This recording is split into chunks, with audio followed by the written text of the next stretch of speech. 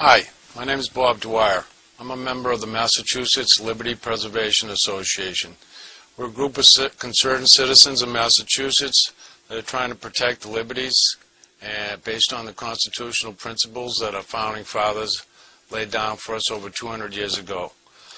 Today I'm here to talk to you about a very serious issue that's coming up this fall is the pandemic hype that we've all been seeing on the news about the swine flu. What I'm here to talk to you about is specifically a bill that passed the Senate back in April, and the bill number is Senate Bill S.2028, and it deals with a pandemic preparedness, which would be the bill gives the power of the governor to declare a state of emergency. And he gives the authority over to a health commissioner, an appointed position, and what it allows him to do is to identify portions of the population that he sees that would need to be vaccinated or quarantined. And what it does is it allows for forced vaccinations. The authorities could come to your house, say, we feel that you need to get one of these swine flu vaccines, and if you refuse to take the vaccine, they can take you out of your property, quarantine you in an undisclosed location, seize your property, search through all your property, and even if they decide that it's a health risk, public health risk, they can destroy your property. And there's absolutely no mention for compensation once they've destroyed or taken any part of your property. They can also put you in prison for up to 6 months with up to $1,000 a day fine. This is a very bad piece of legislation. I think if you just think it through, the people that are going to be forced to apply this plan, if you go to MassCop's website, there's a lot of them that say that this is really a bad plan. The police don't want to have to go into people's homes. Some people are going to fight this. Some people are even going to apply the Second Amendment to protect their property. So this is a really bad situation. As we just to go back to the source of this bill was sponsored and introduced by Senator Richard T. Moore from the Worcester, Norfolk district. His hometown is Uxbridge, Massachusetts, and he's the key sponsor of the bill. We felt the need to go talk to the senator. So immediately after we found out about this bill, we found that after it passed the Senate unanimously, we found that he had a coffee hour down in his hometown in Uxbridge. So 3 of us members of the Mass LPA went and spoke with the senator. I asked the senator directly, I said, this bill violates our constitutional rights. And his response to me was, well, what are you, an attorney? I said, well, I don't have to be an attorney to understand the simplicity in the Constitution, how it protects my rights. And then he turned back to me and I said, well, Senator, didn't you take an oath to defend the Constitution? And his response was quite shocking. He said, oh, that old thing? When was it written again? 1800, 83, 89? I don't know. Well, I know when it was. It was actually the 1700s. He not only didn't get the right century right, but he didn't even pay it lip service like most politicians do today. They don't really consider the Constitution as relevant anymore, which is a big concern to us and the Mass LPA. So what we want to do is try to educate the public about the principles of the Constitution, and we also want to go after the Senator Moore because of his violations to his oath. Ultimately, he's guilty of treason for violating his oath.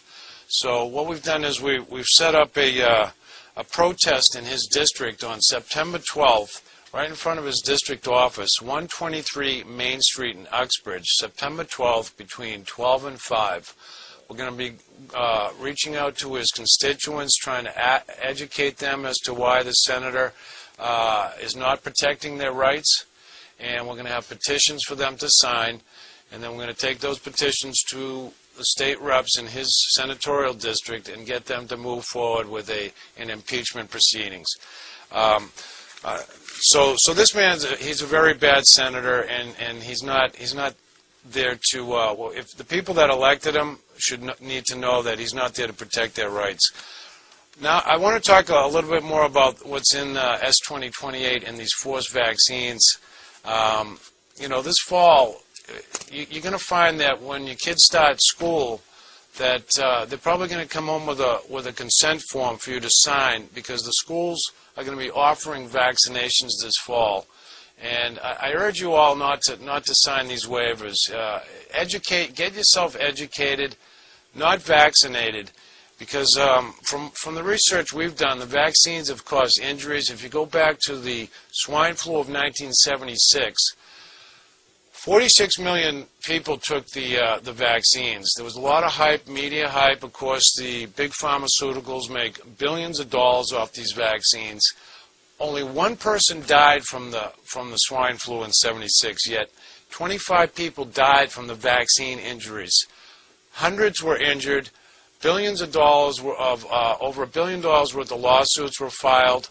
And so now with this S.2028 bill, what it's also done is it removes liability for the pharmaceutical manufacturers.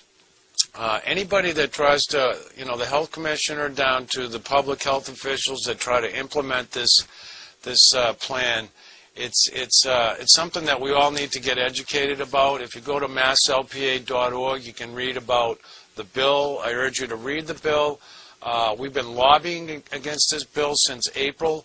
We've effectively kept it in the House Ways and Means Committee. It's been basically stalled there.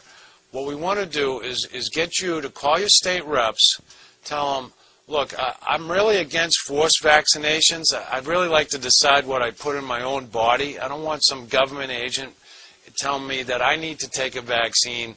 And through further research, you'll find that there's a lot of toxins in these vaccines, very questionable ingredients.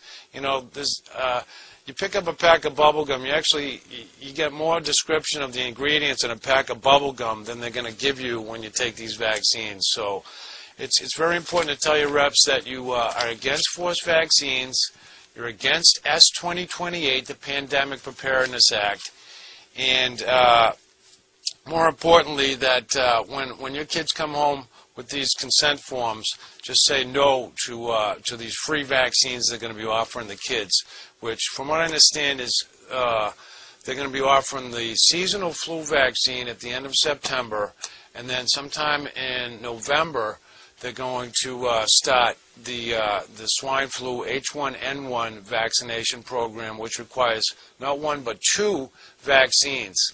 And they haven't tested thoroughly this new strain of virus. They say it's a brand new strain of virus, never been seen in the human population before. So they're rapidly trying to produce a vaccine that they're going to have on the market for this fall, and it's been untested. Not to mention, if they're going to combine it with this seasonal flu vaccine and this new H1N1 two-shot vaccine, you can only imagine that the complications that could arise. So I urge you to visit masslpa.org, read about the forced vaccines. The website is loaded with information. If you like what we're doing, sign on as a member. You'll get our newsletters, and even if you feel like it's such an important issue that you can't really get involved with it, but you have some money you want to donate to our cause, because we're aggressively fighting this legislation and trying to educate the public on the dangers of vaccines. So thank you for your time.